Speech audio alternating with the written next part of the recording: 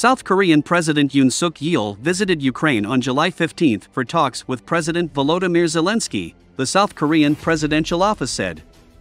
The surprise trip came after Yoon attended a NATO summit in Lithuania and visited Poland this week, where he expressed solidarity with Ukraine and explored ways to support its fight against Russia's invasion. Yoon visited the site of mass killings in Bucha near the capital Kyiv, before visiting Irpin, a residential area that received large-scale missile attacks. He was expected to hold a summit with Zelensky afterward, his office said. A U.S. ally and rising arms exporter, South Korea has faced renewed pressure to provide weapons to Ukraine, which Yoon's administration has resisted in favor of humanitarian and financial aid, wary of Russia's influence over North Korea.